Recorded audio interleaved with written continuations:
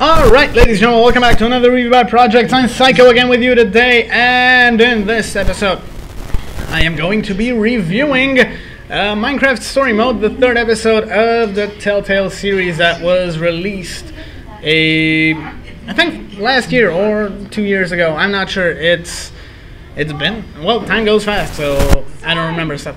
But yeah, so as far as everything goes, the game still remains pretty much the same, except for the storyline that develops on and on,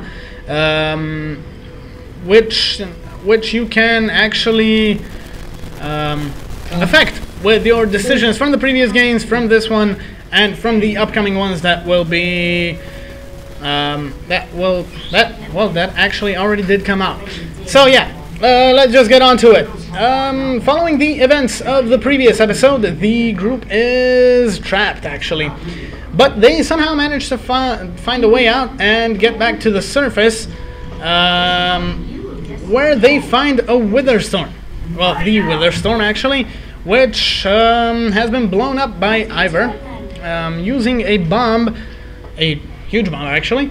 And, well, as they manage to blow it up, they find out that it actually doesn't die, but splits into three smaller Witherstorms. That's when they actually realize that the only way out is to run.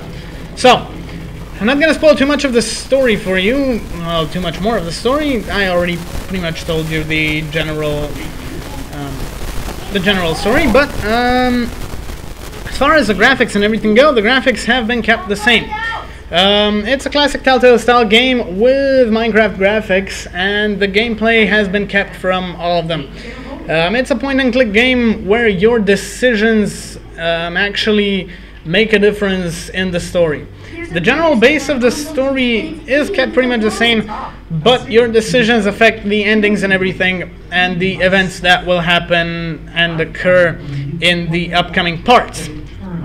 So yeah, that's pretty much going to be all from my side for this one. In the meantime, don't forget to like and subscribe, comment on the videos, and I'll be seeing you guys in the next one.